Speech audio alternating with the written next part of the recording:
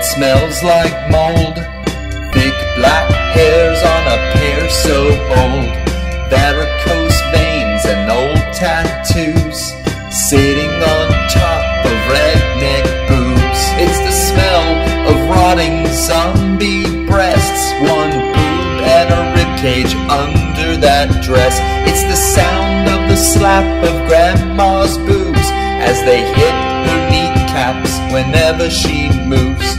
Boobs on werewolves, boobs on grannies, boobs on goblins, boobs on trannies.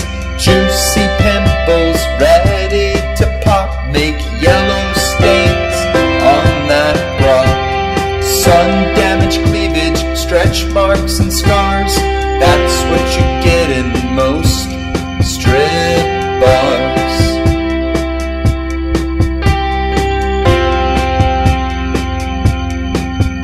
That chick's sweaty cleavage is an incubator of bacteria that would scare Darth Vader.